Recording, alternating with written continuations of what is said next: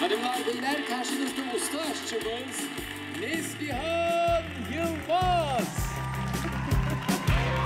Hoş geldiniz.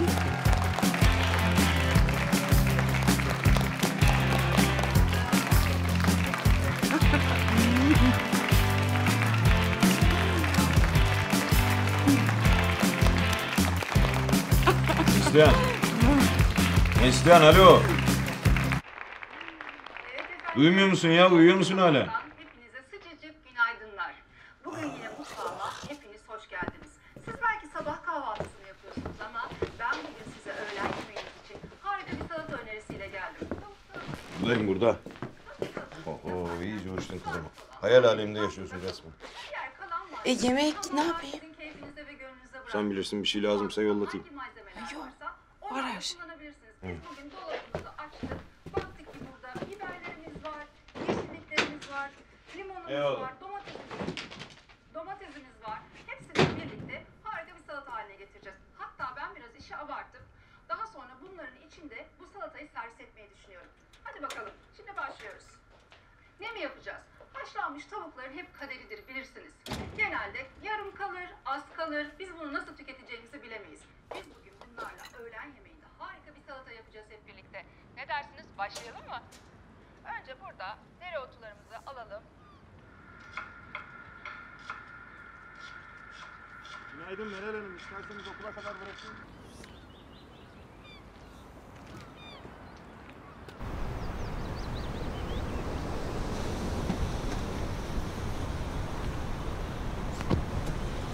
Kendi mutfağınızda şefsizsiniz. Kendi mutfağınızda istediğiniz lezzeti yaratabilirsiniz. Şimdi maydanozlarımızı da doğrayalım. Yine saplarının ucundan çok azıcık alıyorum, kenara koyuyorum. Bu arada bu sapları kaynatıp da içebilirsiniz. Oldukça yüksek miktarda C vitamini içeriyor ve idrar söktürücü etkisi de var. Böbreklerinizi çalıştırıyor.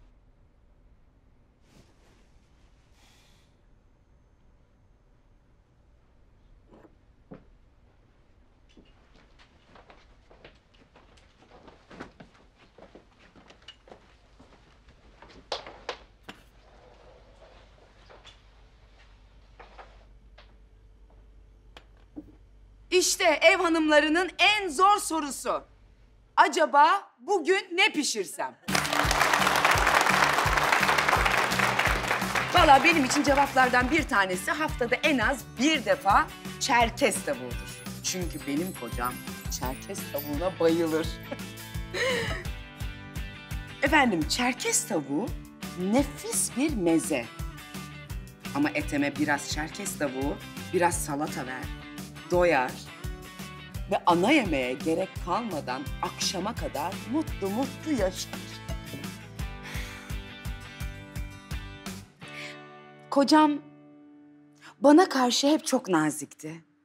Her zaman kibar ve her zaman sevgi dolu.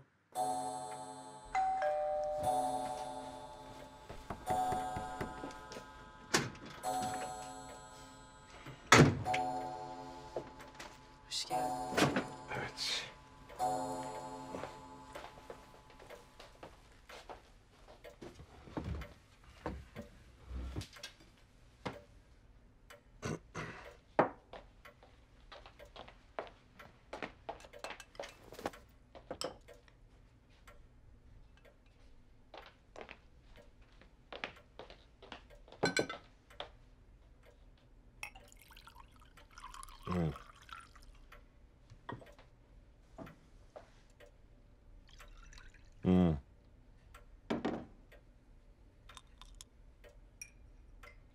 Her gece saat tam 7'de işlerini bitirir eve gelirdi. Dışarıda yemek yemeyi pek sevmez. Yani mecbur kalmadıkça hep evinde yerdi yemeğini. Yoruldum işte. Yoruldum. Çok yoruldum. Ben de onu hiç bekletmedim ama. Yani yemeğini, içkisini tam vaktinde hep hazır ettim.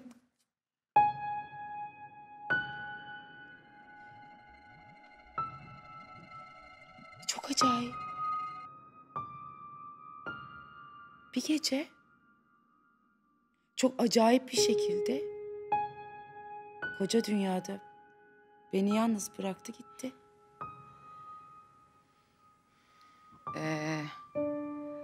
Ya ama ben şey diyordum, Çerkez tavuğu. Haşla. Didikle. Hepsini at. Karıştır. Karıştır. Karıştır. Sonra bir daha. Karıştır. Kızdır. Dök. İşte bu. Çok iyi komşularımız, dostlarımız vardı. Komşularımızı severdik. Onlar da bizi.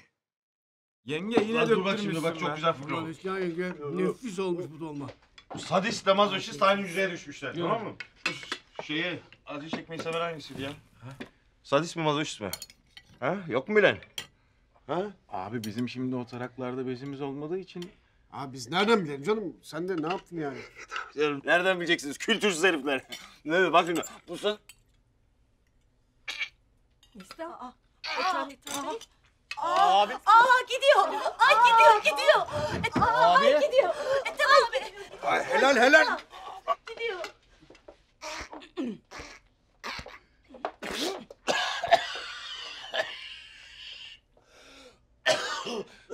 Otur.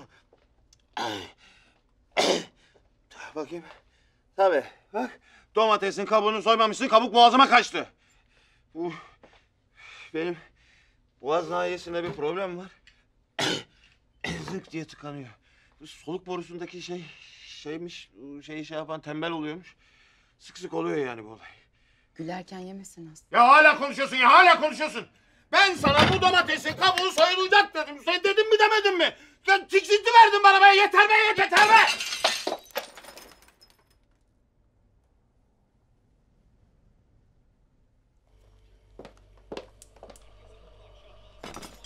Ay Allah korusun. Senin bu kocan tam bir canavar ana. Ben böylesine 5 dakika dayanamazdım vallahi. Birisinin kocası melekmiş. Hiç dayak atmazmış. Atmaz tabii. Hem sana ne benim kocamdan? Atsa bile sana ne? Bazı geceler bağırtını Mehmet'le ben bile duyuyorsun. Kamile, konuşturma beni. Mehmet'le sen, Mehmet'le başka bayanlar. Kocan Facebook'ta kimle arkadaş olmuş, kimin duvarına çiçek böcek resmi koyuyor haberin var mı? Yok, bilemiyorsun. Çünkü kocan internete girmene izin vermiyor. Daha da bir şey demiyorum artık. Pis. Kamile. Kızım hadi ya. Kahvelerde içmeyecek adam mı? Gözünü seveyim ya. Geldi anam geldi. Domatesi hep soyar. Bir gün soymadan koymadan yemeğe saldı. Ya ben yanlış mı duydum? Sen Meral Hanım'la bir gönül meselen mi var? Oho abi. Ahmet abi yavaş ya. Abi. Ya en son sen mi gördün Allah aşkına? Ya kör müsün nesin? Meral, bu bizim alt katta 2 numarada oturan Meral Hanım. Başka Meral mi tanıyoruz zaten? Meral Hanım artık yengemiz olur abi. Bak bak. Mesajlara bak. Fena ya. Çıldırıyor benim için. Yenge sağ olasın, ellerine sağlık. Hayatım sağ ol. Teşekkür ederim. Kamil şekilde. Kocam dünyanın en harika kocasıydı. Beni severdi. Beni korur kollardı. Ay, eğlencemizi hiç aksatmazdı. Ya arada bir çay bahçesine, lokantaya falan götürürdü.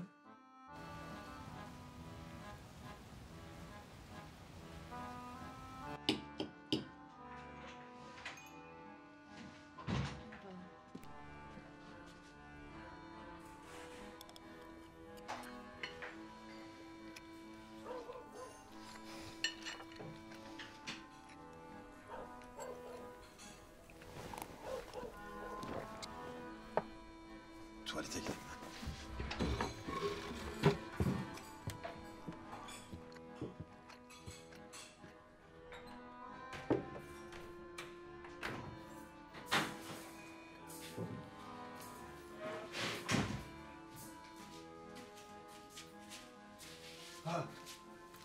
Yenge iyi akşamlar. Yengecim nasılsın? İyi akşamlar. Müdür beyimiz yok mu? Lavaboya kadar gitti. Ha, o zaman biz şöyle geçelim abi yavaştan. Afiyet olsun. Afiyet olsun yengecim. Afiyet olsun.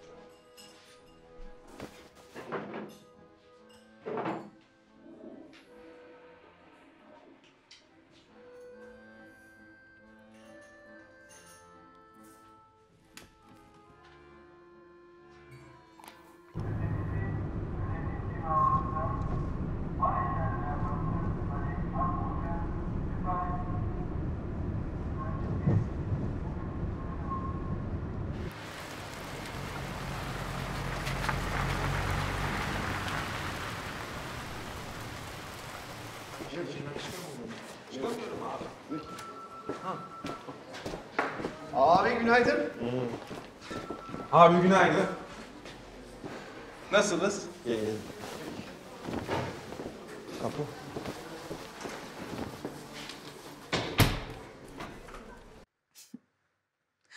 Kocam bana hep ne derdi biliyor musunuz? Köftem. Sonra köfte unutuldu.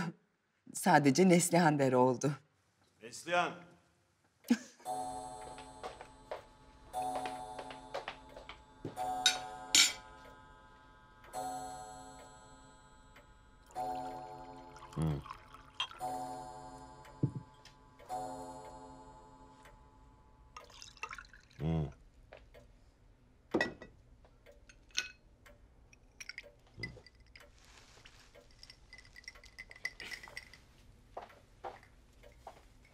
Yoruldun mu işte? Yoruldum. Çok yoruldum.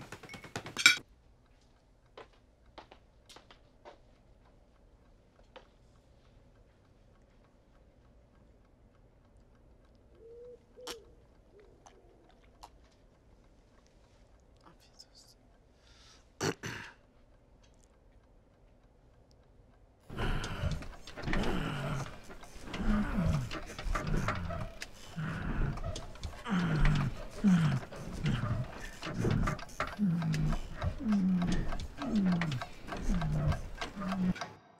Düzenli bir hayatımız vardı. Her şey yerli yerinde ve rahattı. Ama bir gün...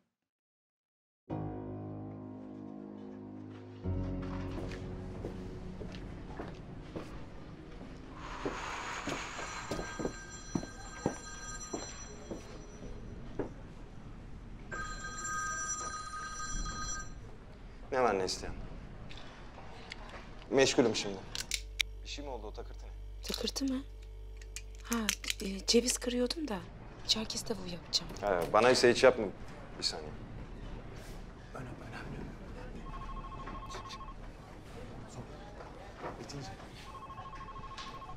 Bana ise hiç yapma. Ben bu akşam gelmeyeceğim. Ha, bitti ama neredeyse. Olsun ben yapayım. Yarına daha güzel olur zaten. Ya her neyse. Bak işine.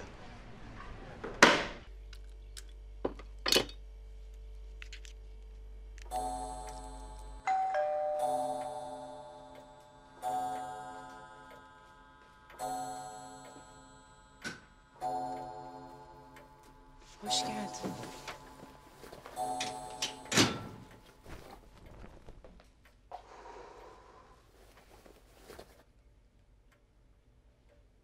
Ne bakıyorsun ortak görmüş gibi? Gelmeyeceğim dediydin. Rakı ver.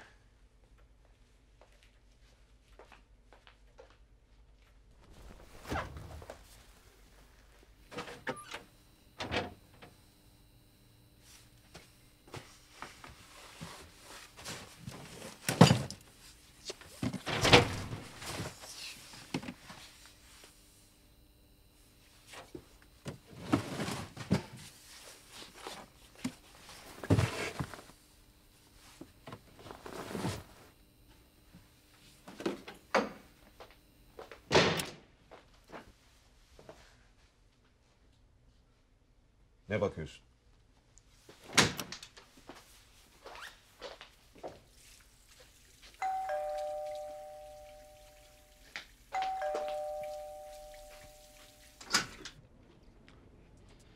İyi akşamlar. Akşamlar. Bu çiçekleri Ethem Bey'den size. Ethem Bey'den bize. Bana çiçek mi almış? Evet. Burası daire 2 değil mi? Bakıyorum. Daire 2 Meral Hanım. Daire 2 alt kat oluyor. Burası Ethem Bey'in kendi evi. Ya, Ethem Bey kendine niye çiçek yollasın ki?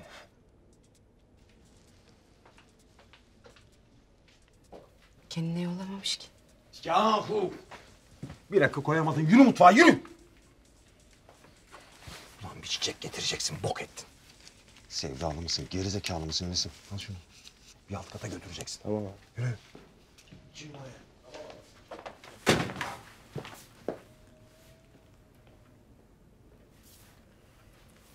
Yanına meze. İstemem meze falan. Rahat bırak beni. Sen akşam gelmeyeceğim deyince ben yemek yaptım. Rahat bırak dedim. Rahat bırak. Ne demek? Türkçe konuşuyorum. Rahat bırak.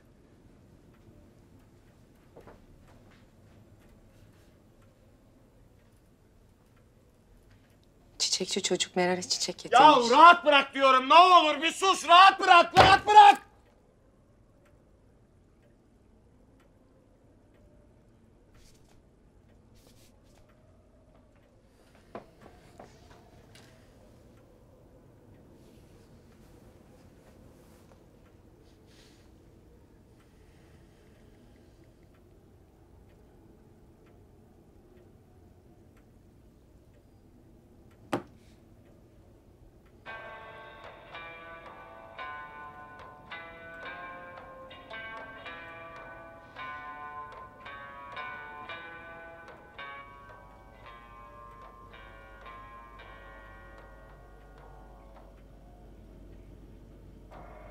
Koşarak geldim, kaçarak gidiyorum. Köşkünde yer yok bana, yeni anlıyorum. Bitmiş bütün cümleleri, yosunları akıyorum. Konuşma hiç lüzum yok, her şeyi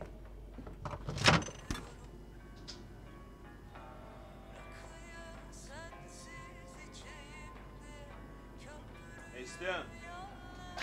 Geliyorum.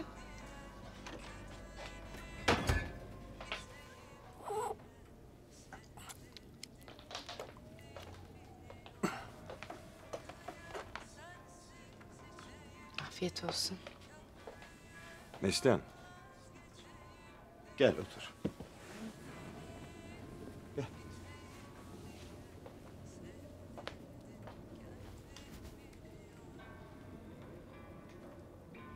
Neslihan, seni boşuyorum.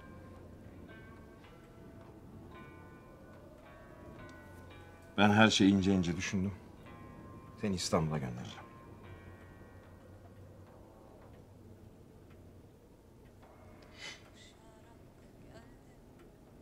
İstanbul. Ben ne yapacağım ki orada? Niye? İstanbul'un en güzel yerinde manzaralı evim var. Oturursun işte. Halam öldüğünden beri bomboş duruyor ev, biliyorsun. Ya işte ne güzel, boş. Eşyası da var. Olmayanı da alırız. Sana ayda 3.000 lira yollarım. Her ihtiyacına yeter.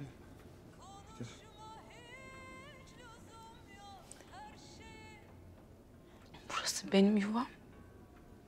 Ya bırak Allah aşkına kızım. Senin yuvan burası değil ya. Senin yuvan İstanbul. Ben bilmiyor muyum?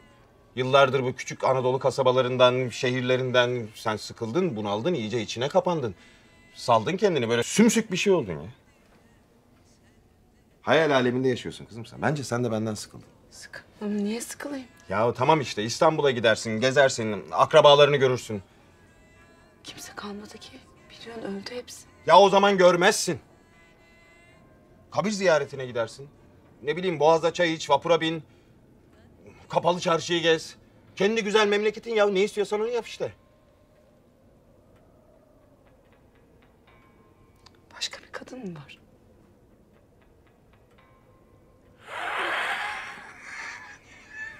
Ne başka kadını?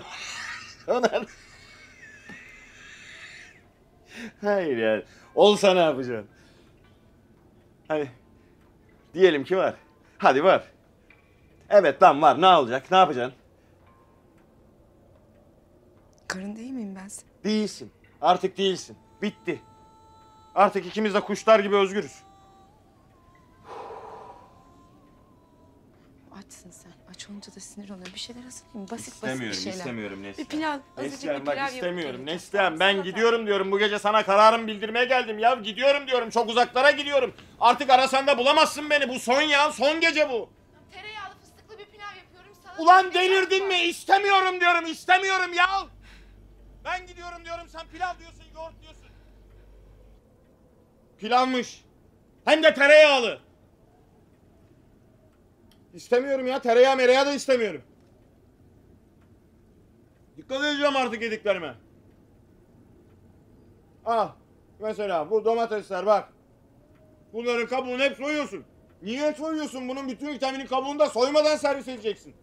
Sen hep soy diyorsun ya. Ya tamam istemiyorum. Domatesini de istemiyorum. Hiçbir şeyini istemiyorum. Vücut yağı bu. Çöp tenekesi değil ki, bu ağzından geçenlere dikkat edeceksin. Demiyorum ki hep sebze yiyelim, yeşil yiyelim ama insan biraz dikkat edecek. Allah Allah. Bir kere doymuş yağlar, doymamış yağlar diye bir olay var.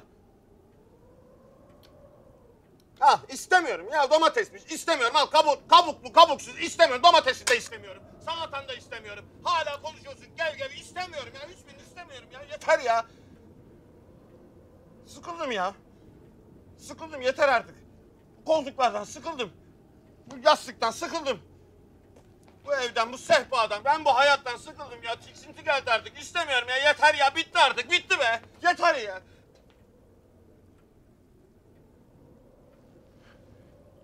Ne lan o? Öldürecek mi beni?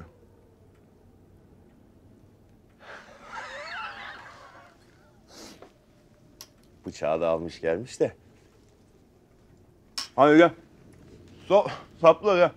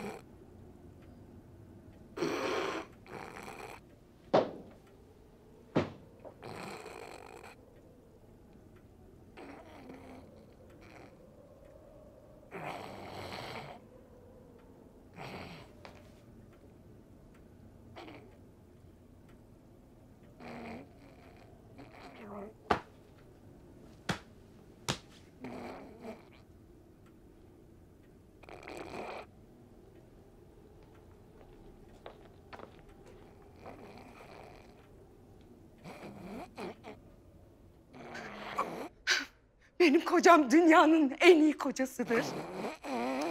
Onun şefkat dolu bir bakışı, sofradan kalkarken ettiği bir sıcak teşekkür. Onun omuzlarıma yumuşacık bir dokunuşu günün bütün yorgunluğunu bir saniyede alıverir.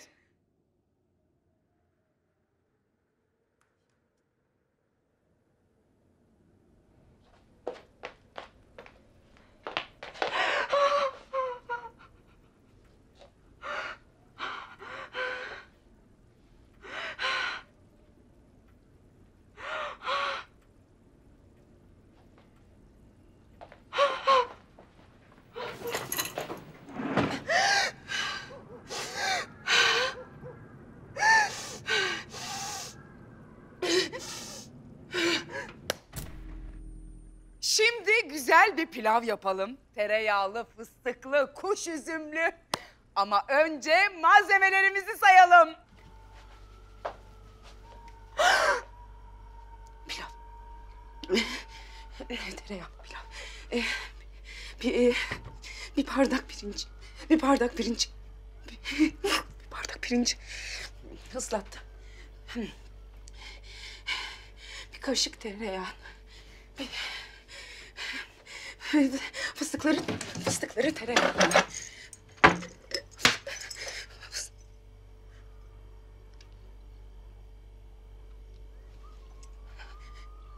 Fıstıksız pilav olur mu?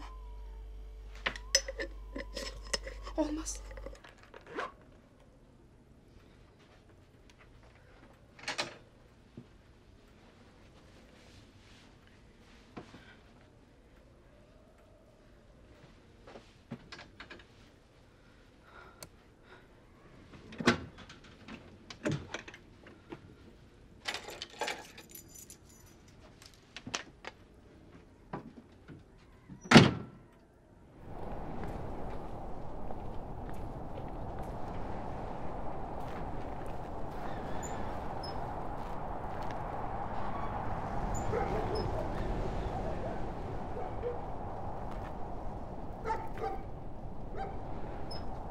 Bunu bana yazıverecek misin Şükran?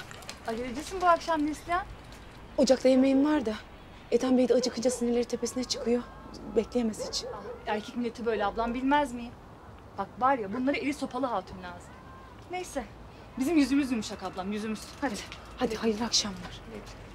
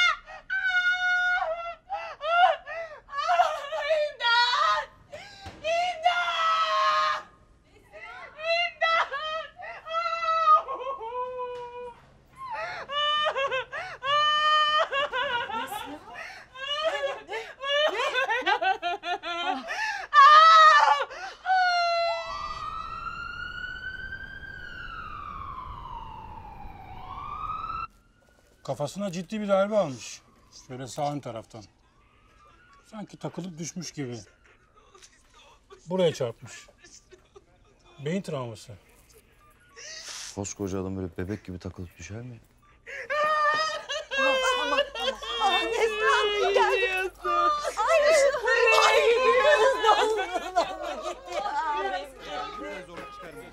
Tamam ya. Nasıl ya? Bari onu anlatın ya. Nasıl olmuş ya? Merhabalar komiser Nejat. Merhaba, ben yeni tayin oldum buraya.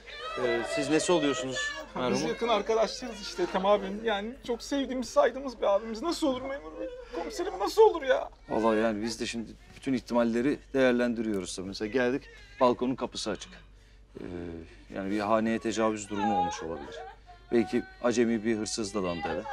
Ne bileyim, Ethem Bey'le karşılaşınca da panikledi. Sert bir cisimle kafasına vurdu. Yani olabilir. Bakıyoruz evde öyle yabancı bir ayak izi falan yok. Galoş. Ha? Galoş giymiş olabilir, eldiven takar bunlar. Ben olsam öyle yaparım. Yani doktor ayağa takılıp sehpaya çarpmış olabilir diyor. Evde bir eksik falan var mı ki? Yok öyle hırsızdır demiyorum yani. Hırsız demiyoruz. Ne o zaman hırsız değilse? Bilmiyorum belki de bir düşmanı vardı Ethem Bey. Ne düşmanı olacak Ethem abi? Ya işinde gücünde bir adam komiserim ya. Yani çok böyle sayın bir abimiz. Ya, biz değil herkes sever onu ya. Burası zaten küçücük yer. Biri yan gözle birine baksa hemen gör. Burada olmaz öyle şey. Olmaz. Tamam, tamam beyefendi ben de yeni tayin oldum yani anlamaya çalışıyorum. İhtimalleri değerlendirmek. Dur, ne o? Ya, kısık. Çerkez tavuğu. Ben kendim yaptım ellerimle. Tamam onu da bir alalım. Ay, yazık ama atmayın onu çöpe. Yok atmayacağız hanımefendi. Bir, yani incelemek için. İçinde ne var ne yok onun için. Ben söyleyeyim size içinde ne var? Tavuk var. Ceviz, sarımsak. Başka ne olacak ki için? Zehir mi katacağım için? Olur mu? Estağfurullah hanımefendi. Bir dakika komiserim siz ne demeye getiriyorsunuz? Hayır bir şey demeye getirmiyorum beyefendi. Ben hani ihtimalleri şey yapmak adına yani. Bir dakika kardeşim ya. Bir dakika ver şu çerkez tavuğunu alıyorum ya. Bir şey yapmıyorum ver. Al. Al komiserim al. Ben yengemin elinden zehir olsa yerim. Al. Hayır. Ellerine sağlık. Afiyet Çok olsun. da güzel olmuş. Ne ihtimali yani ne? Afiyet Al. olsun. Mis. Ethem'in en sevdiği yemekti de daha yeni bir tencere yaptım. İster misiniz? Getireyim mi birer tabak? Tamam ama lütfen bakın böyle kişiselleştirmeyelim. Ben hani prosedür icabı yengeciğim yoksa size Tamam. saygımız sonsuz. Yanlış anlamayın lütfen. Neslihan biz seninle kalalım. Ha, ya da gel bizde kal sen. Ha, gerçekten biz İstemiyorum. seninle Yok kalalım. ben yalnız kalacağım. Sağ ol.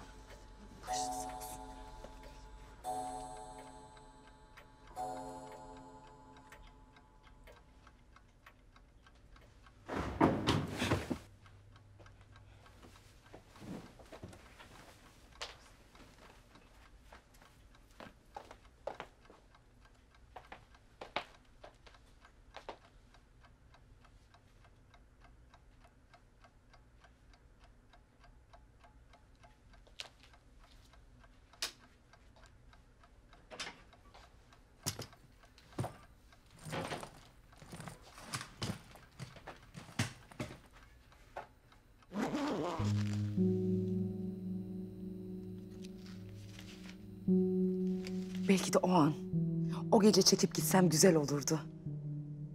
Ama gidemedim.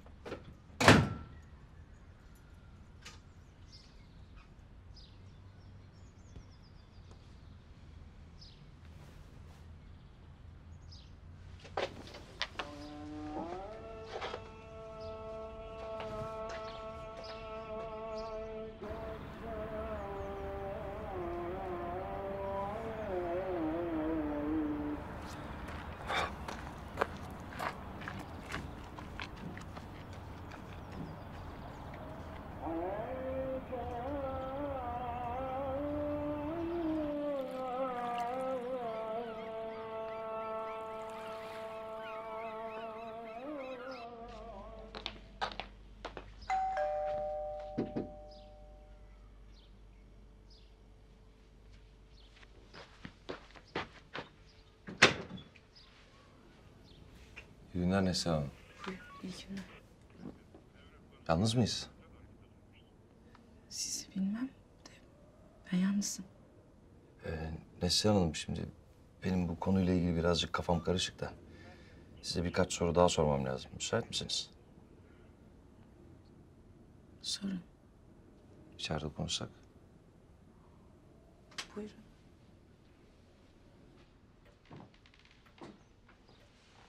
Nefis kokuyor valla. Ekmekle mi yapıyorsunuz? Evde mayalayınca başka oluyor tabii. Tadı çarşı ekmeğine benzemiyor. Koparayım bir Yok. lokma ucunu. Sağ ol. Neslihan Hanım, bunlar kocanızın cep telefonu ve silahı. Yok, merak etmeyin, bir sorun yok yani. Tabii bir delil de bulamadık ama...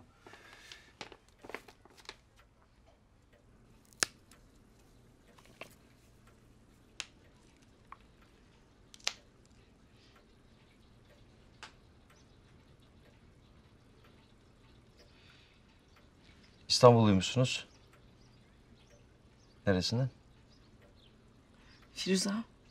Firuza. Yakınız karşı karşıya. Ben de Salacak. Hemşeriyiz yani. Bak şimdi güzel kardeşim. Eşin de böyle hani olaydan önce bir böyle farklı bir şey, bir böyle değişik bir şey falan fark etti Kocam mi iyi hiç? bir adamdı. Vatansever. Gençliğinde sokaklarda öyle yürüyüşlere, şeylere katılmış. Hı? Gençlik işte. Sağcı solcu zamanları. Bu da Çinli bir adam var ya, ona kanmış. Hangi Çinli adam? Var ya böyle şişman. Bu da. Yok. Değil, başka Çinli. Neyse. Biz Beyoğlu'nda tanıştık bununla. Çok peşimden koştu. Ben o zamanlar böyle salak bir kızcağızım. Öyle bir çocuğum yani daha. Dondurma ısmarladı bana. Tuttu frutti. Sonra halamı... annemle babam çok küçük yaştayken ölmüşler. Halamda büyüdüm ben. Ethem'den de nefret ederdi. Diyorum hala, yani muhasebeci adam, parası var, her şeysi var ama yok, şey yapmadı, sevmedi onu. Neyse 18'ime böyle bir hafta kalaydı. Biz kaçtık bununla. Sonra evlendik. Sonra da işte oradan oraya, oradan oraya dolaştık. Burası da son limanımız oldu. Bizim 12 senedir de buradayız. İstanbul'da zaten bir daha da gitmedim hiç. Halam da öldü. Firuza'da da bir evimiz var. Bomboş duruyor öyle. Gitseymişsin yani şuradan hadi 1 saat feribotla. Niye gitmedin ki? Gitseydin keşke.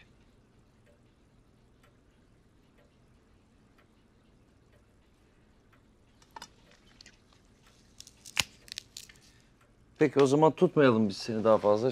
Şey yapmayalım, hani senin de işin başından aşkın. Seni yemeklerinle huzur içinde bırakalım. Değil mi? Bize müsaade.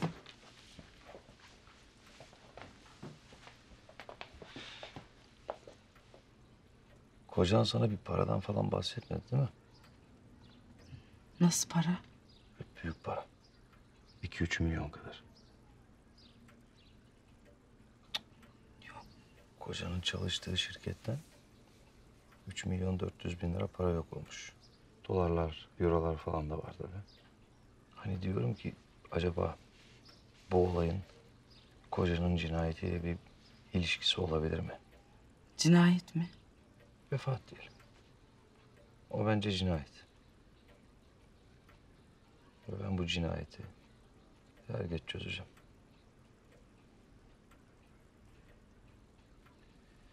Senin için bir sakıncası yoksa arkadaş şöyle bir eve bakabilir mi? Ne sakıncası olmayacak? Benim saklayacak bir şeyim yok.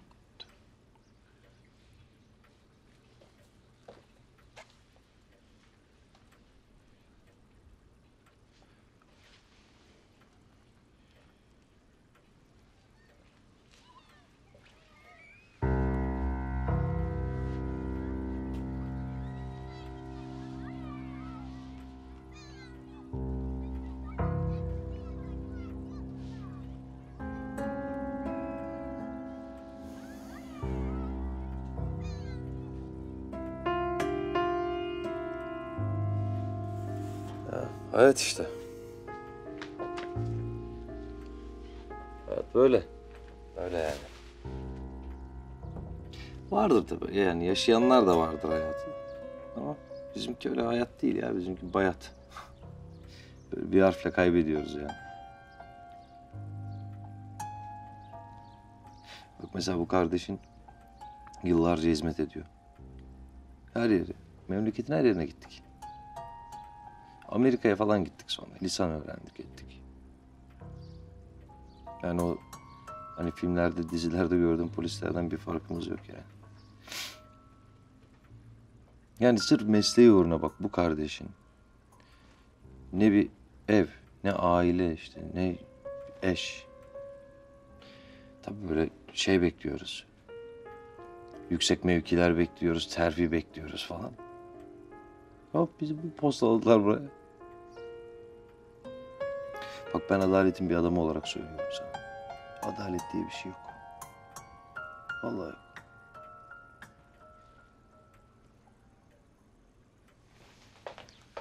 Allah aşkına şunlardan alın birazcık bir yerleriniz şişecek.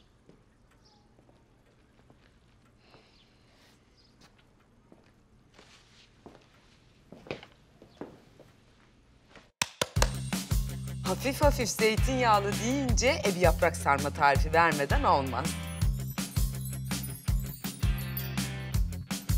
Suda bekletmeyi unutma. Güzelce kavur soğanla. Fıstıkları, üzümleri, baharatları ekle. İçi de hazır yarım saate. Yapraklara güzelce sar.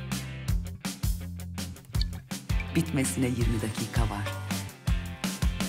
İşte bu. İyi ki geldik. Bir değişiklik işte. Ya Neslihan, sen bunları nasıl böyle incecik sarıyorsun ya? El alışkanlığı. Zamanla sen de alışır sararsın. Harika vallahi, harika. Lokanta açalım Neslihan senle. Sermaye yok ama buluruz. Sen bize tarifleri verirsin. Biz çalışırız. Böyle küçük bir yer, bir kırda. Kır lokantası. Dostlar sofrası deriz Yok ama. yok böyle bereket sofrası. Ya da mutfakta Neslihan var. Ay. Temiz hava, bol gıda, yaşar gideriz işte. Oh oh oh. Kızlar hayırdır pek bir neşelisiniz siz bugün. Eczacımız son şaheseri. Bana bir tane daha versene. Ne yapıyorsunuz siz? Bunun bir eczacısı var. Böyle gidiyor, yalvarıyor. Bir takım güzel olaylar kapıyor. Kızlar o haplar öyle ulu orta alınmaz. Ay çok şey olma Meral sende. Biz bunları almasak ne yapacağız? Rakıya şaraba mı vuralım? Kızım cahil misiniz? Reçete lazım bunlara. Öyle bilip bilmeden alırsanız delirtir bunlar insanı. Herkesler çok akıllı zaten. Bir delirmedik biz kaldık hoca hanım. Keşke şöyle güzelce delirsek de kurtulsak. İyi siz bilirsiniz. Neslihan sen de tamam sarmaların harika ama yani öyle löp löp ye nereye kadar? Azıcık dikkat et. Ay hoca hanım sen de. Biz senin öğrencin değiliz. Onu yeme, bunu içme. Okul bitti canım, bitti. Kız yürüyelim biraz. İçim sıkıldı. Hadi yürüyelim. Ne dedim ben şimdi? Kötü bir şey mi diyordum? Kendileri için diyorum. Beden dediğin çok tehlikesi değil ki. Ne yediğine azıcık dikkat edeceksin. Şu ağzından geçenlere azıcık dikkat edeceksin. Mesela bak şu doymuş yağlar, doymamış yağlar olayı. Mesela şu domates. Sen bunun kabuklarını soyuyorsun ama ne oluyor? Bunun asıl vitamini kabuklarıyla birlikte çöpe gidiyor. Çünkü niye? Bunun vitamini kabuğun hemen altında. Ethem soy diyordu hep. Ne yapayım?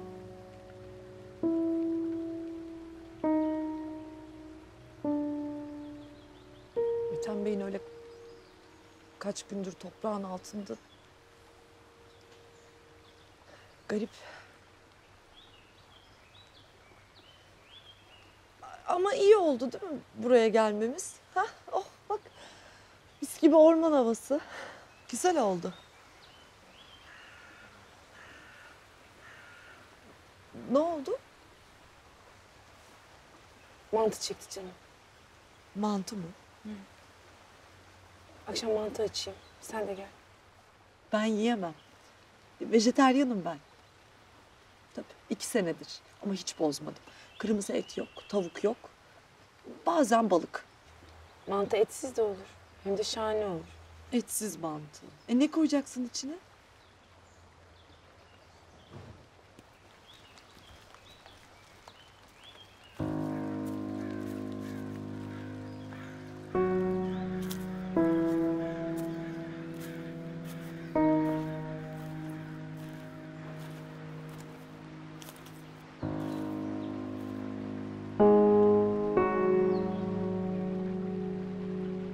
Birazcık yağmur yağdı.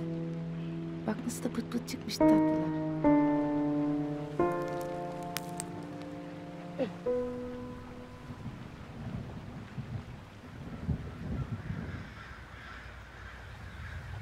Bak işte bununla yapacağız mantıyı.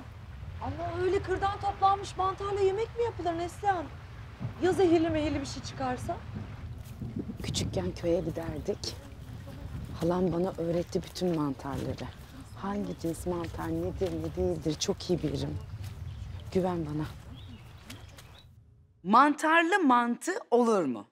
Halam olsa böyle derdi. Deli kızı şeyleri icat etme, mantarlı mantı olur mu? Ben yaptım, oldu. Hem de nefis oldu. Güzelce yıka. İnce ince doğra. Soğanla güzelce kavur. Hazır olunca hamur incecik aç. İncecik aç. Önceden hazırlamış olduğumuz içimizi kestiğimiz karelerin tam ortasına cimcik cimcik yerleştirdik. Şimdi bunları kapatıyoruz. Sonra da çok güzel bir şekilde fırın tepsimize yerleştirerek... Ha, fırında pişireceksin mantıyı. Önce fırında kızartacağız. Ardından üstüne yoğurt dökeceğiz. Et suyu da koyardık ama sen yemiyorsun diye koymayacağız. Ay Neslihan, bu nasıl bir şarap çıktı ya? Ben şimdiden biraz şey oldum. Yalnız bu mantı var ya, enfes olmuş. Ellerine sağlık. Kapına dayanır mı artık arada bana mantı yap diye? Ha? Ekleyeyim mi biraz daha? Nereye? İkinciyi bitiriyorum baksana. Neslihan, sen daha birinci tabağını bitirmemişsin. İyi. Sana bir şey söyleyeyim mi? Bizim bir müziğimiz eksik. Bak şimdi. Çok seviyorum bu şarkıyı, biliyor musun? Biliyorum. Ethem de çok severdi.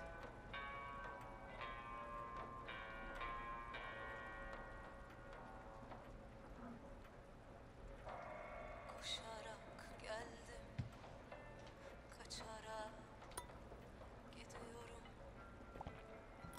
Neslihan, sen çok tatlı bir kadınsın. Benim sana anlatmam gereken bir şey var. Ne oldu? Ne yaptın ki? Ben bir şey yapmadım. O yaptı. Ethem Bey yaptı.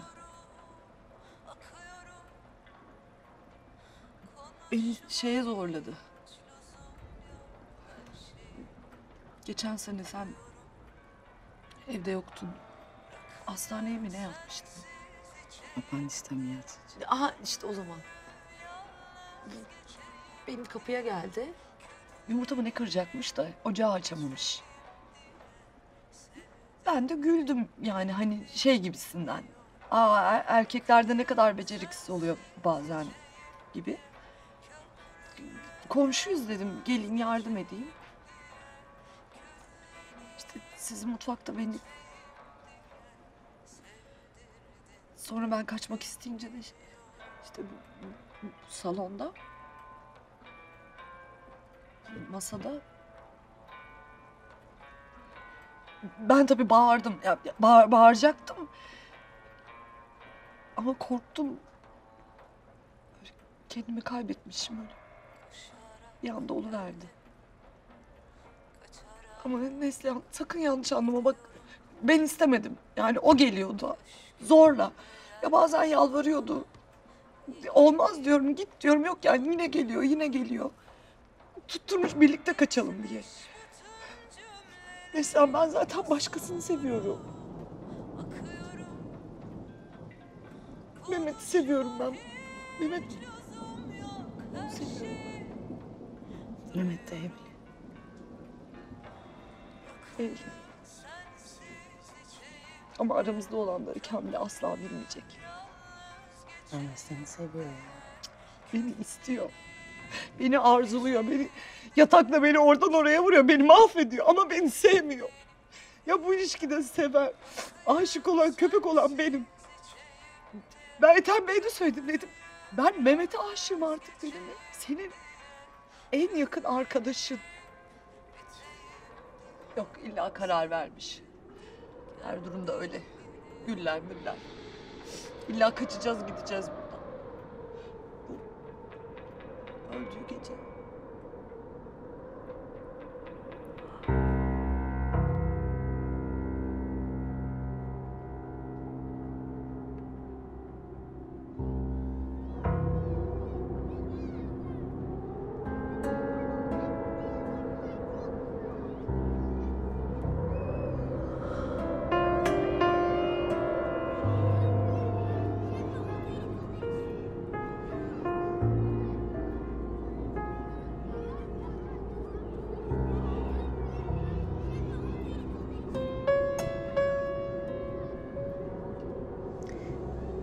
Halam beni köye götürürdü. Böyle Lüleburgaz'ın oralarda yemyeşil bir yer.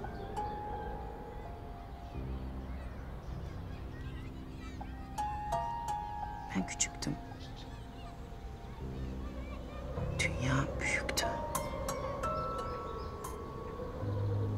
Bir gün kırda bir mantar buldum.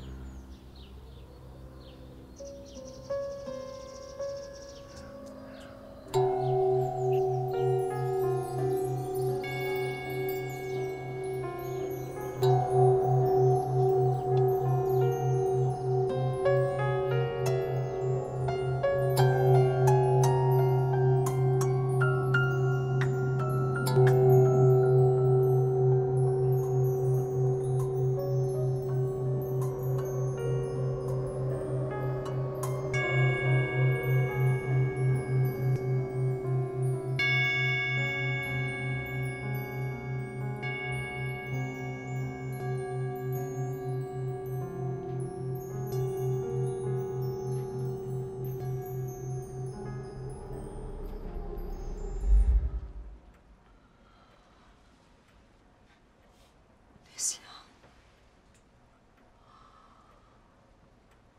Neslihan. Ne kadar güzel bir adam var. Açsana şu saçlarını bir. Aç.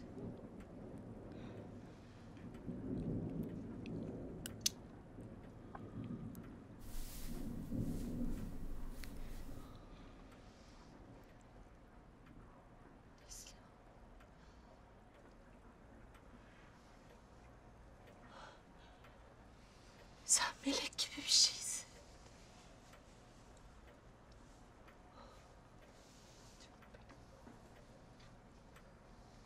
Bu pis herifler bizi mahvetti. Bu pis herifler bizi elbise gibi kullanıp attı. Bunlar bizi hak etmiyor. Biz daha ailelerine layığız.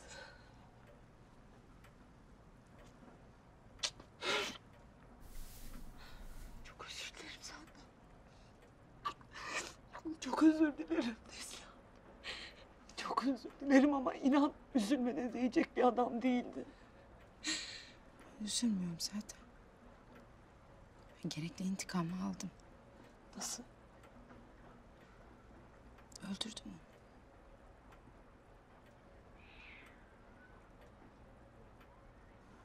Ben bir şey yapmadım. Boğuluyordu. Yardım etsem ölmezdi. Etmedim. Boğuldu gitti.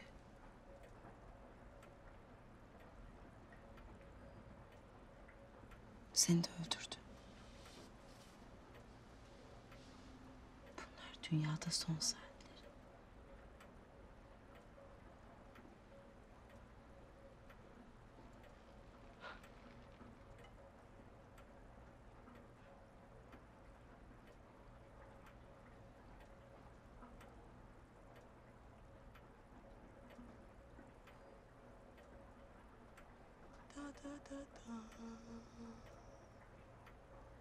Seni de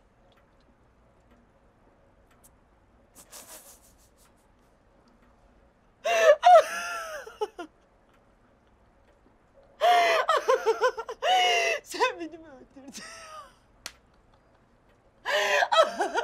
Sen beni öldürdün mü? Ay Neslihan. Ay çok sarhoş oldum. Ay bak komşum ne ayıp ya bu. Sen beni mi öldürdün?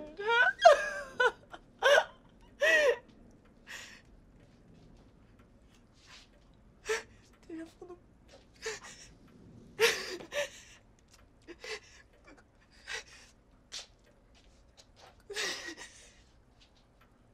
Bir dahakine mantıyı ben yapayım mı? Öğrendim ben yapmayı. Söz ver bir dahakine ben yapayım mantıyı.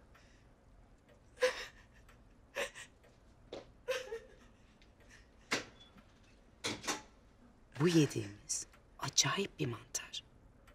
Eğer bir gıdım yersen rüyalar diyarına uçarsın. Komiserim bir son kez görebilir miyim? Ama hepsini bir seferde yersen kalbin aniden durur. Kimse neden öldün, nasıl öldün anlamaz.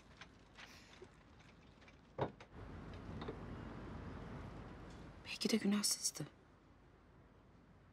Belki de en büyük günah ben işledim. Ama kim bilecek ki böyle şeyleri? Neyse. Biz hikayemize devam edelim. Ethem'in çaldığı büyük para herkesin ağzını sulandırmıştı.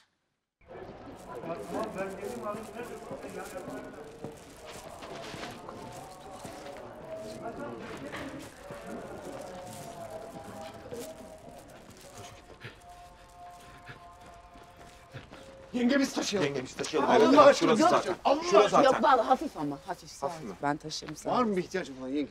Yok sağ ol. Kamil ile Müjgan gelecek oturmaya. İşte kek yapacağım ondan. Ha. Ya abimin maaşı bağlandı mı? Bir dert bir sıkıntı varsa. Ya, paraya ihtiyacın olsa bilelim yenge. Aa, yok. Yok sağ ol. Var param. Para var değil mi? Çok mu?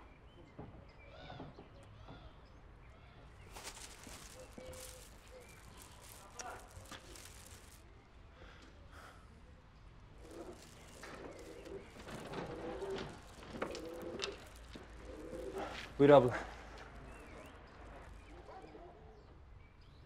Bu ne? Gül. Niye? Gül diye. Eşim vefat etmiş duyduk. Başın sağ olsun. Ya kusura bakma abla da yani abimiz pek layık değildi sana ya. Ya böyle başka bayanlara çiçekler falan. Sen bu çiçeklerin hepsine layıksın.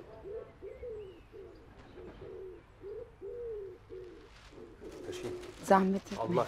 Allah'ın adını ver.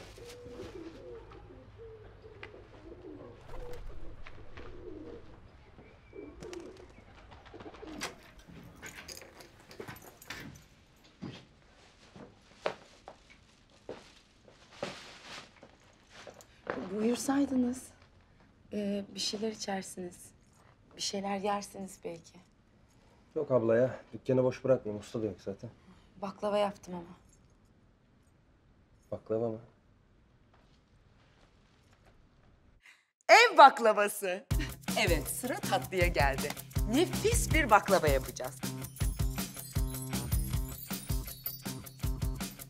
İncecik aç. Her kata ceviz at. Dilim dilim kes. Tereyağıyla fırına ver. Üzerine de şerbet. Mis, mis. Abla ellerine sağlık. Ben hayatımda böyle güzel baklava yemedim ha. Afiyet olsun. Bir tane daha. Yok yok. Çok sağ ol. Dükkana gitmem lazım. Usta beni keser. Benden başkası yok dükkanda. Gitme. Ne? Gitme. Çok güzel gülüyorsun. Burada kal. Ya, sağ ol abla. Da ne yapacağım ki burada? Yemek yersin. Yemekten sonra. Ne istersen yaparsın.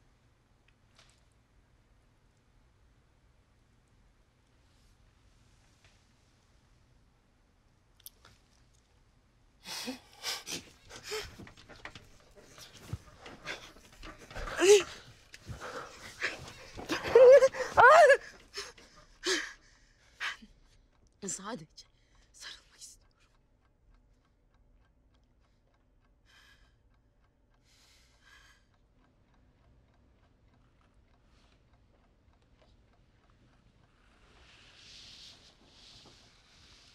Uyandın mı?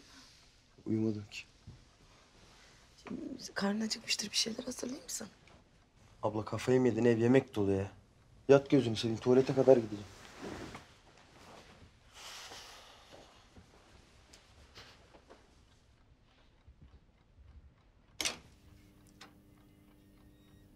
Tuvalet nerede? İkinci kapı.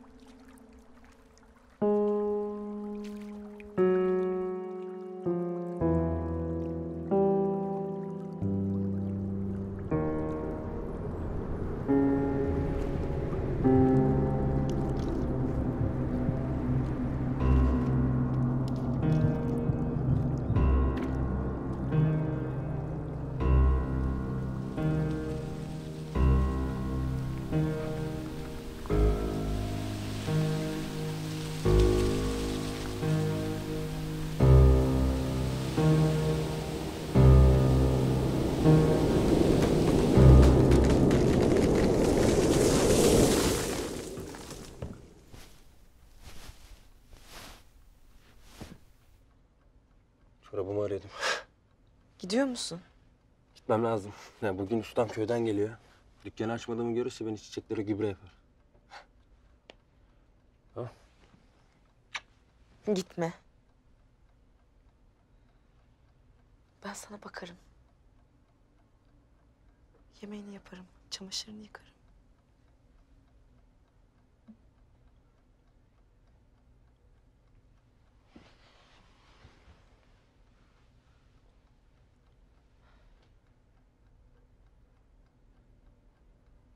Sevdim seni. Ne istersen yaparım. Kocam. Ethem. Değil mi? Çok parası vardı. Nerede?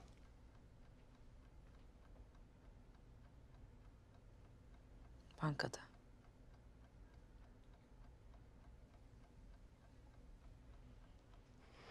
Niye soruyorum ki? Zaten. Senin kocanın parasını, bana ne senin kocanın parasını? Ben satılık değilim ha. Anladın? Öyle parayla şey olmam yani.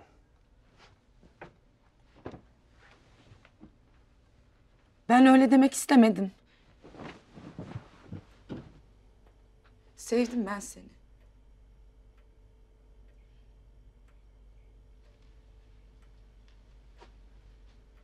Neyi mi sevdin? Ne tanıyorsun da ne seviyorsun?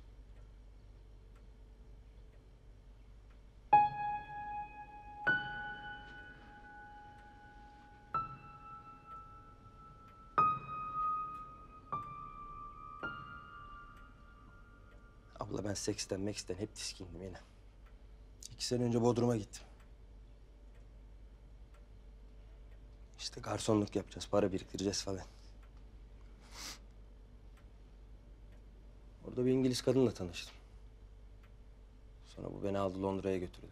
Kocası ölmüş, çok zengin. Eve kapadı beni 1 sene. Memleketi özledim. Ya başlarda seviyordum kadını da.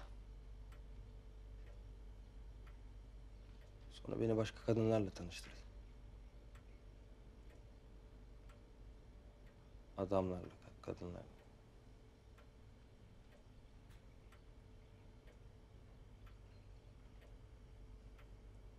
Böyle geceler oluyor. Vıcık vıcık kalabalık. Sonra bunun parasını çaldım. Atladım geldim memlekete. Hala seviyor musun beni? Akşama börek mi yapayım? Dolma mı?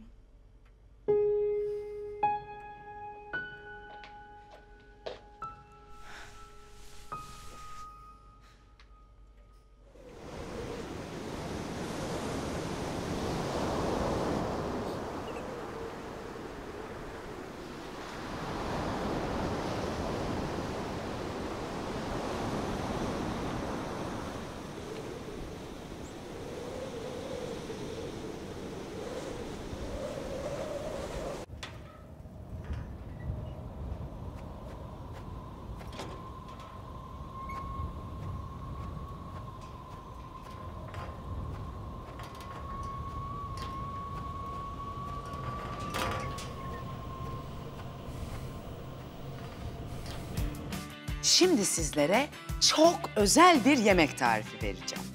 Türk mutfağının geleneklerinden değil, benim kendi icadım. Çok güzel bir yemek. Çok zengin ve besleyici bir yemek. Peki nasıl icat ettim bu yemeği? Anlatayım.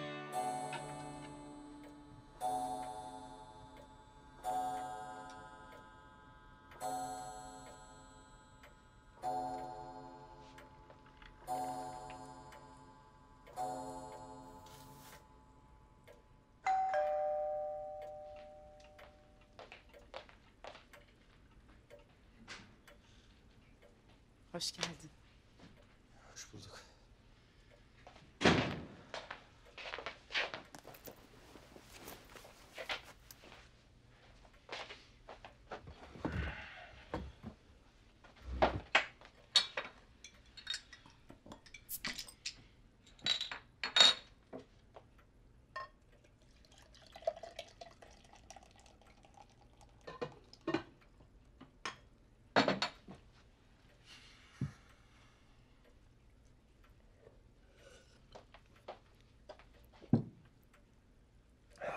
Yoruldun mu işte? Yoruldum çok.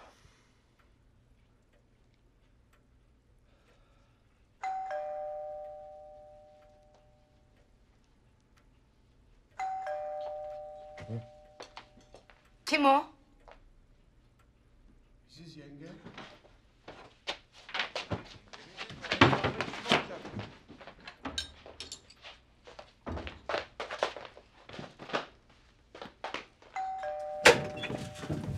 İyi akşamlar yenge. İyi akşamlar. İyi akşamlar. Rahatsızlık vermedik inşallah. Rahatsızlık. Estağfurullah, ne rahatsızlık. Da, buyurun. Ne oldu? Bir içeri girebilir miyiz? Buyurun.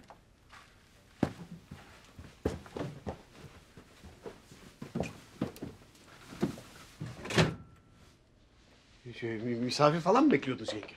Yok, hayır işte can sıkıntısı, canım sıkılıyor. Yemek yapmak da bir nevi teselli tabii. İster misiniz bir atıştırmalık bir şey? Yok almayalım biz şimdi yenge. Yok. Evet. Mesele ne? Mesele? Ya yenge biz konuşmaya geldik. Neyi? Şeyi konuşmaya geldik. Şeyi. Abi hadi gir işte gir tamam. Peki yenge bak. Bizim sana sevgimiz, saygımız sonsuz biliyorsun. Yani sen bir yerde Ethem abinin bize bir emanetisin. Bizde emanete hıyanet yok. Ama Bazı duyumlar, dedikodular. evet bazı duyumlar aldık açıkçası. Bir takım böyle dedikodular kulağımıza çalındı. Ahmet tamam abi. Dedikodular duyduk ama tabii ki biz buna inanmadık. İnanmadım. Gidip dedim kendimiz bakalım dedik. Geldik. Kendi gözlerimizle de gördük aynısını. Kendi gözümüzle görünce artık inandık. Yani gözlerimize inanamadık da hani gördük yani. Tatlı yiyin biraz. Baklava yaptım. Baklava. Ya Nesli'cim Allah aşkına ama ya. Yani ben bir şey anlatıyorum. Sen tatlı. Ciddi bir şey konuşuyoruz yani şurada ya. Bak ben direkt mevzuya gireyim. Ben Ethem abiyle iyi bir para toparladım. Yenge bana ne? Ha tabii. Ahmet de var. Yani üçümüz iyi bir para toparladık. Çalıştık, çabaladık, toparladık. Nasıl topladınız bu parayı? Şimdi senin oralara çok fazla aklın ermez. Çünkü şirkette muhasebe işleri, biraz matematik var işin içinde. Anladın mı? Çaldınız yani. Aa estağfurullah canım. Allah saklasın. Ya yok öyle. Bak aklın ermez diyorum ama sen hala çaldınız diyorsun bize. Yok öyle bir şey. Yani asıl mevzu ne biliyor musun? Şimdi Ethem abi öldü ya. Para da uçtu. O para nerede? Paramız nerede yenge? Şimdi Ethem ve sen... Bir de sen... işbirliği yapıp şirketin parasını çaldınız.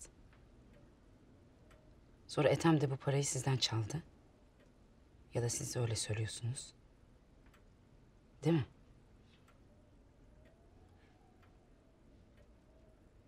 Evet, şimdi de nefis bir dolar salatası yapacağız. Her zamanki gibi önce malzemelerimizi sayalım.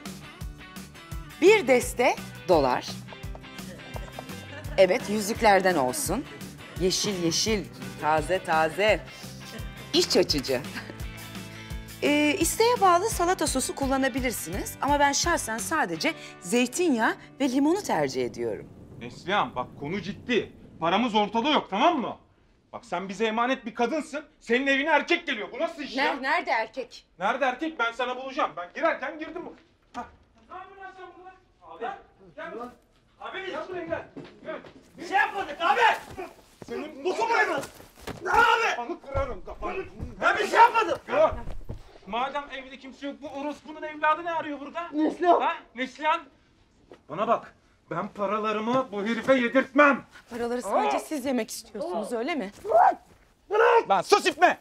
Ne diyorsun sen ya? Paralar nerede paralar? Paralar nerede? Neslihan söyleme. Söyleme Neslihan. Hah, bak. Ahmet bak abi. Ulan kodum. Sus lan. İbne sus. Aa. Yok. Yok. Çekmecenin içinde anahtar var. Tamam ver o anahtarları Ahmet'e. Ver anahtarları Ahmet'e. Ver.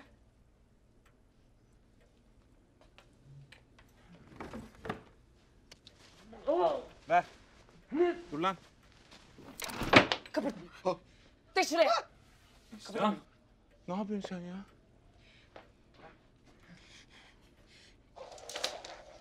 Kıpırdama. İndir şunu indir. Kıpırdama. İndir. Kıpırdama. Aslan Neslihan. Ya. Neslihan ne yapıyorsun? Ahmet'i vurdun ya indir şunu. Siz kaşındınız. Bizim kötü bir niyetimiz yok ki biz hakkımızı arıyoruz burada. Ama çaldığınız paraları yemek istiyorsunuz. Neslihan'cığım o bizim paramız zaten. İnsanın kendi parasını yemesi kadar güzel bir şey var mı? Sen niye böyle yapıyorsun? Tamam. Bakalım ne kadarını yiyebileceksiniz. Yiyin!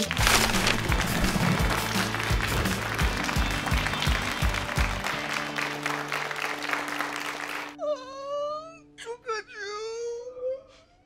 Ya Ahmet, koca adamsın. Şu kadarcık sıyrık için bu kadar patırtı yapılır mı? Evet, sevgili arkadaşlarımız. Şimdi size nefis bir dolar salatası yapacağım. Bu elimde görmüş olduğunuz bir deste yeşil doları ince kıyım kıyıyoruz. Yapma.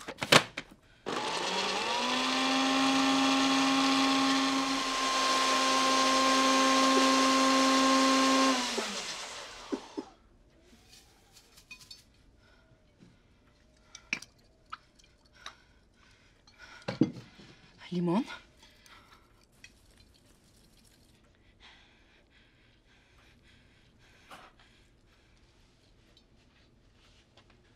Neyse.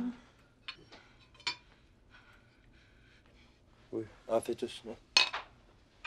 Buyurun. Neslihan. Yiyeceksiniz. Yoksa bunu yersiniz. Bir kadın bile kalmayacak orada. Arkanızdan ağlar.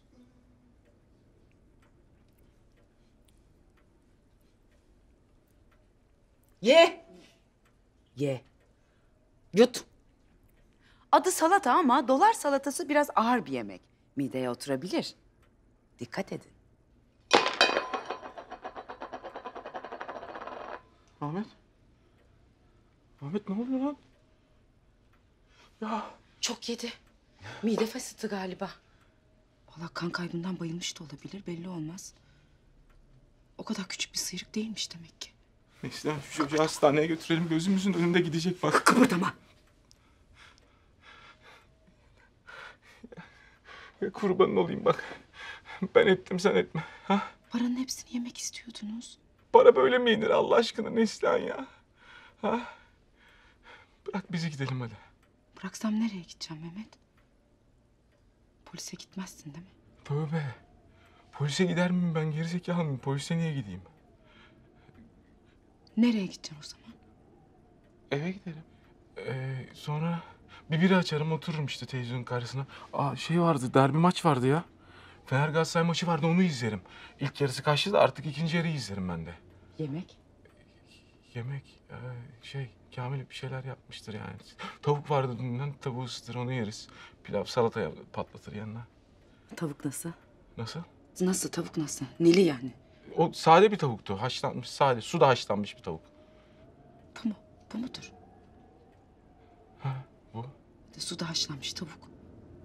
Pilav salata. Ha. Biramı içerim. Televizyona bakarım. İşte tavuğumu yerim. Hayatımı yaşarım. Mehmet. Sen buna hayat mı diyorsun? Ha?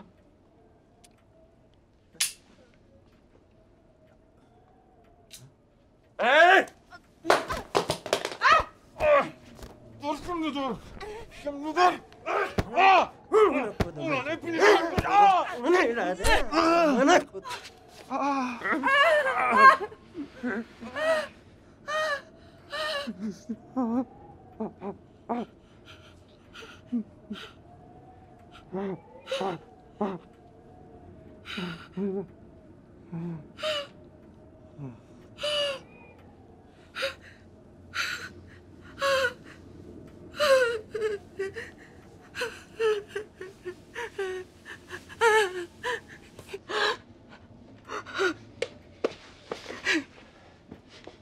Ortağız. Ne? Ortağız ortak. Ne? Artık ölüm bizi ayırana kadar beraberiz. Birlikte adam öldürdük. Evlenmek gibi bir şey bu, tamam mı? Nikahlı karımsın artık. Nikahlı karımsın. Ben. Şşş, sen çık dolaş biraz. Hiçbir şey olmamış gibi komşulara git, ben halledeceğim, tamam mı? Nasıl halledeceğim? Nasıl? Sen bana bırak.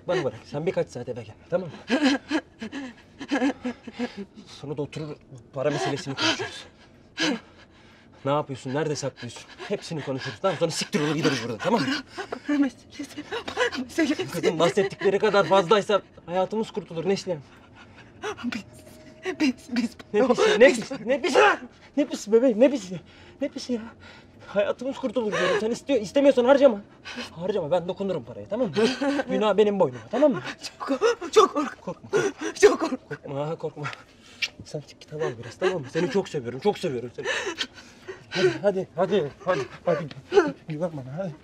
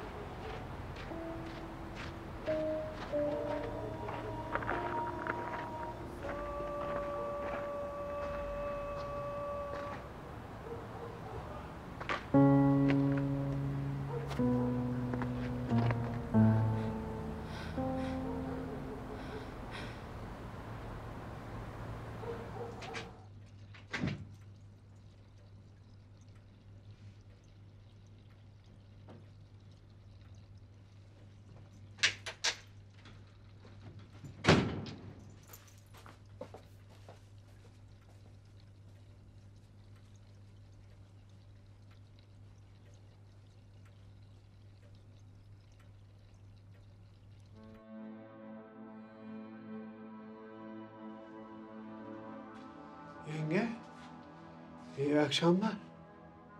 Yengeciğim nasılsın? İyi akşamlar. Müdür beyimiz yok mu?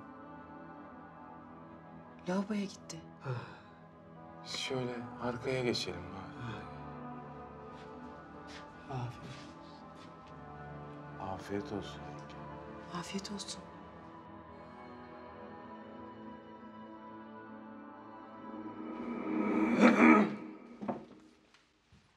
Çözeceğim ben bu cinayeti.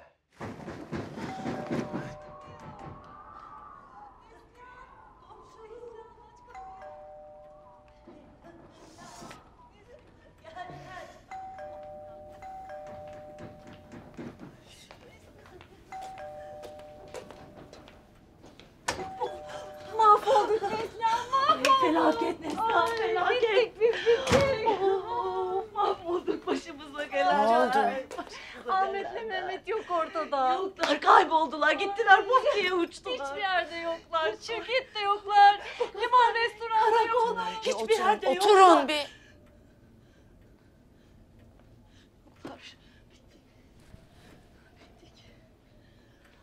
Bak.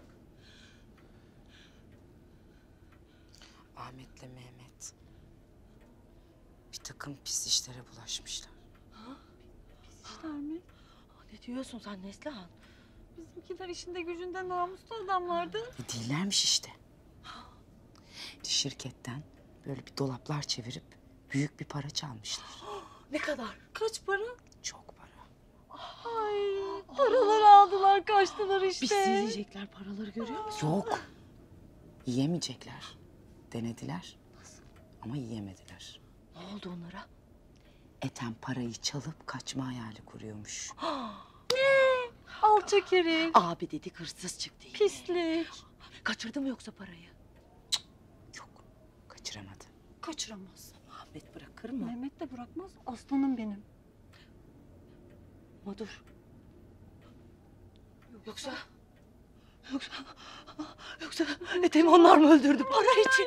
Ay katil oldular, katil oldular. Hayır. Yok. Ethem'i onlar öldürmedi. Ha? Yani ben öldürdüm. Yani eceli gelmişti. Ölmesine yardım ettim. Ay ne yaptın sen Neslihan? Hani? Sonra da sizinkileri gönderdim. Nereye? Ya Ethem'le Meral'in ilişkisi varmış. Ya Meral'le Mehmet zaten uzun zamandan beri sevgililermiş. Meral'i de ben gönderdim. Sıra bize gel dedim şimdi. Genciz hayallerimizi. Ha susun. Sizi öldürmeyeceğim.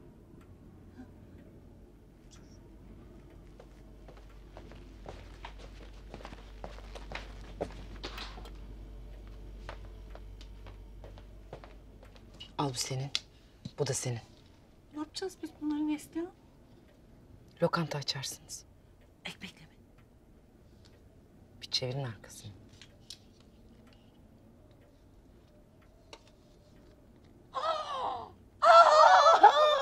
Ay ben delirdim mi? Öldüm mü ben? Kız bok gibi para var burada. Ay ne yapacağız biz bu para var? Sen bize niye verdin bunları? Hep hayal ediyordunuz. Kır lokantası diye. Ay Neslihan canım arkadaşım. Yalnız bu paradan, benden, demin anlattıklarımdan bir kişiye bile bahsederseniz, fare deliğine de girseniz bulurum, cezanızı veririm. Anlaşıldı mı?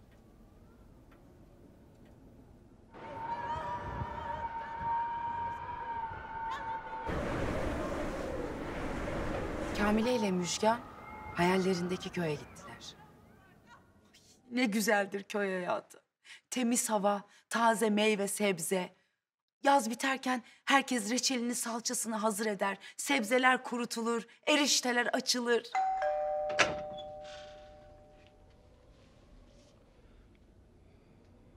Buyur. Merhaba Neslihan Hanım. Yine geldik. Buyurun. Geçen defa öyle hani evi bir üstünkörü aradık. Bir de iznimiz falan da yoktu. Bu sefer ben gittim savcılıktan bir izin kağıdı aldım. Size de ayıp olmasın diye. Yani arkadaşlar şöyle güzelce bir köşe bucak derinlemesine bir arasınlar abi. Ne arayacaksın? Geçelim içeri, ben size anlatacağım, olur mu? Buyurun arkadaşlar. Buyurun.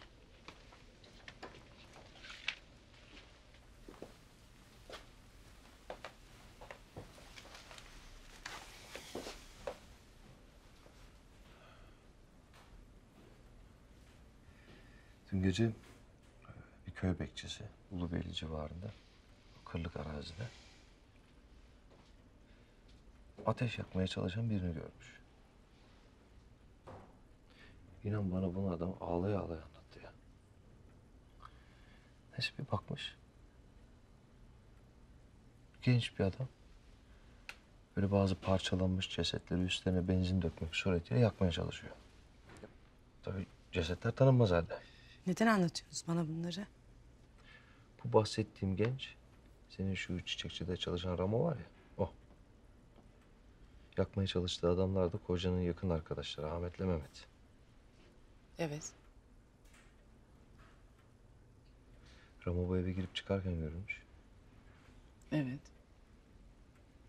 Senin ne ilişkin var ki onunla? Eve çiçek getirdi.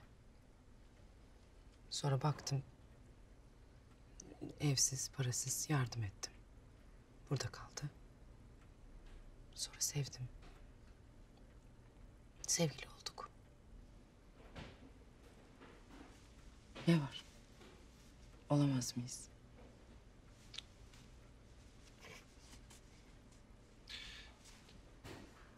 Yok yani oğlan öyle avare, gariban bir oğlan ya, senin ne işin olur?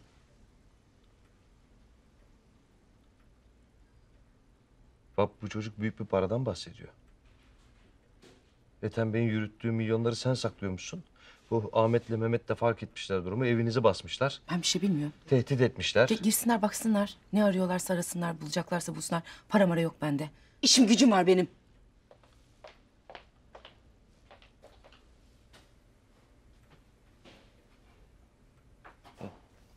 Ne yapıyorsun ya? Ya ne yapıyorsun Neslihan Hanım? Görmüyor musun? Erişte kesiyor.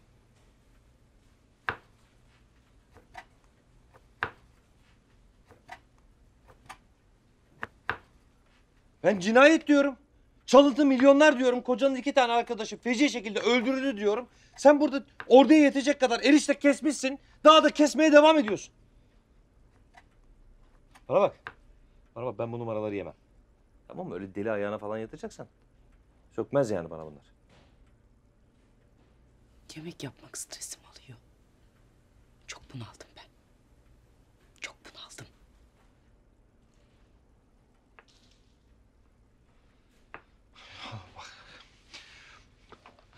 Allah aşkına diyorum. Allah aşkına diyorum. Ya Allah'ın adını verdim ya. İnanmıyor musun ya? Allah aşkına diyorum ya. Herkesin inancı kendine.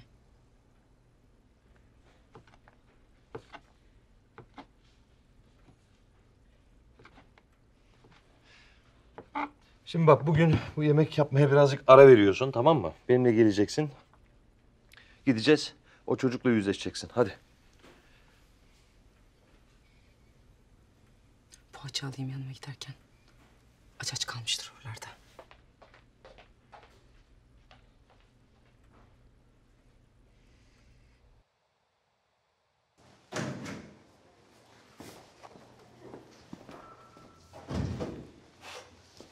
Niye buradayız Nejat? Bu kadıncağızı niye getirdin buralara? Bu kadın çok şey saklıyor müdürüm. Her şey onda düğümleniyor. Herkes deli diyor. Gerçi bence de birazcık deli. Yemekten başka bir şey düşündüğü yok. Gerçi numara da yapıyor olabilir.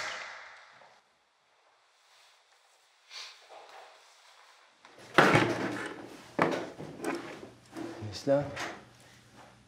Nerede kaldın ya? Geldim işte, buradayım. Poğaça yaptım sana. Poğaça ne ya? Neslihan, bana yardımcı olman lazım. Kimse inanmıyor bana burada. Ne inanmıyor? Ahmet'le Mehmet'i ben öldürdüm sanıyorlar. Sen öldürdün. Ortağız dedik ya lan, nikahlandık dedik ya. Yok, öyle bir şey yok. Tövbe tövbe. Yakmışsın bir de adamları. Yazık. Neslihan bak diyorum ki kocası öldükten sonra büyük para kaldı diyorum. 3 milyonun üstünde parası var diyorum ona inanmıyorlar. Yok bende öyle bir para. Neslihan bak yalan söyleme tamam mı? Mikrofon kamera her yerde bizi izliyorlar. Ahmet'le Mehmet'e getirdiğin parayı nereden buldun kızım? Hangi parayı? Ya böyle bilinçli odalar vardı ya Neslihan böyle miksere attın manyak gibi salatasını yedirdin ya heriflere. Orada yüzlük en az 10.000 dolar para vardı lan. Nereden buldun onu? Benim hiç öyle param olmadı. Kocamdan kalan parayı dağıttım. Nereye dağıttın? Evsizlere, kimsesizlere, açlara. Ben de evsizim. Ben de açım. Sana veremezdim ki o parayı. Haram para o. Ethem'in çaldığı paraydı. Verdim gitti hepsini. Nereye veriyorsun lan? Hı? Ha, sen kafayı mı sıyırdın lan? Ha? Manyak karı. Ben o parayı kurtarmak için cinayet istedim.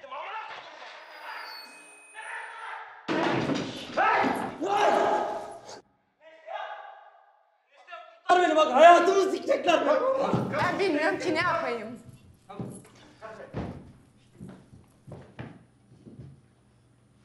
Hani seviyordun beni? Hani sen de beni seviyordun.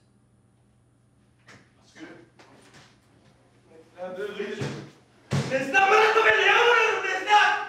Neslihan yalvarırım! Her şey apaçık belli. Benim için bu olay kapanmıştır. Raporunu yaz yarına kadar.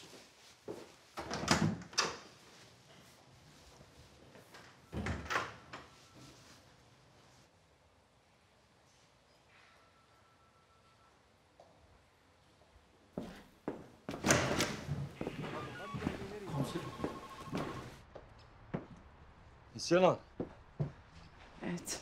ben hiçbir şey anlamadım ya. Ya sen hepimizden daha akıllısın ya da başka bir şey var anlamıyorum ben. Herkes her şeyi anlayacak diye bir şey yok. Ben sizden bir şey rica etsem. Benim o getirdiğim poğaçaları çocuğa verirseniz o çok seviyor.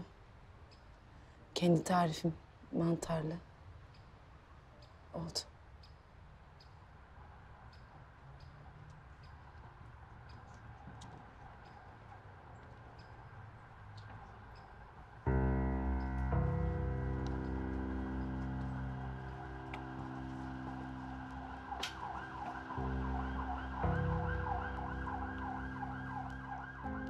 Sonra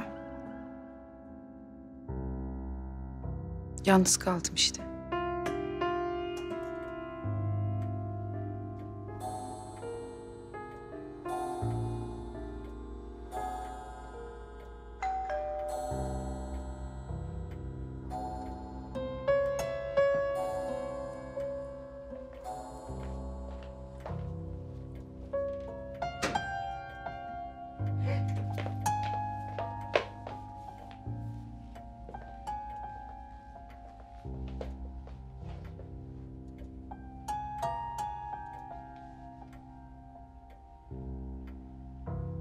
Ne bakıyorsun ortak görmüş gibi? Bırakıver.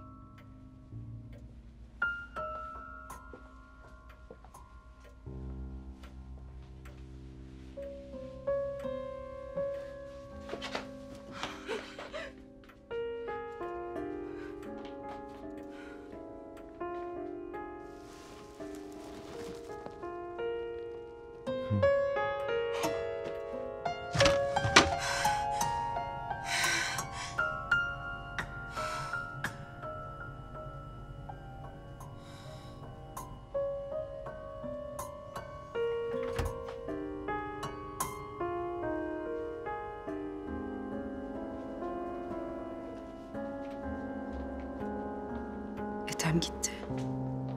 Gelmeyecek. Artık Meral yok. Ahmet'le Mehmet yok. Ramo da yok. Aslında siz de yoksunuz. Biliyor. Issız uzak yerde kendi başıma kalmışım. Siz de ancak benim hayalimde varsınız. Kafamda.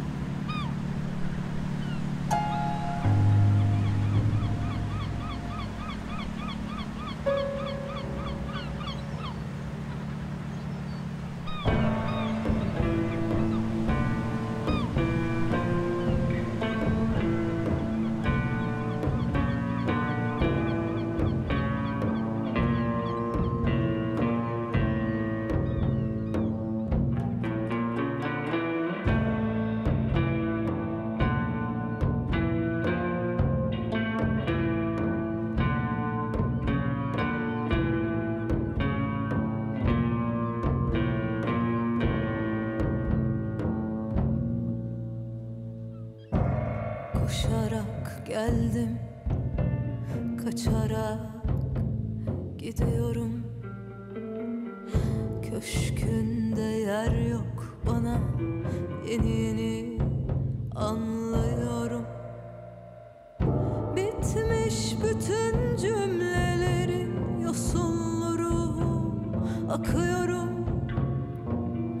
Konuşma hiç lüzum yok, her şeyi duyuyorum.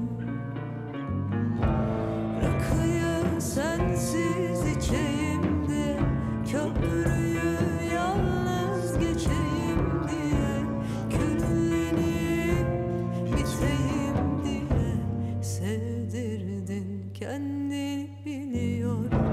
Rakıyı sensiz içeyim diye, köprüyü yalnız geçeyim diye, küllenip biteyim diye sevdirdin kendini, biliyorum.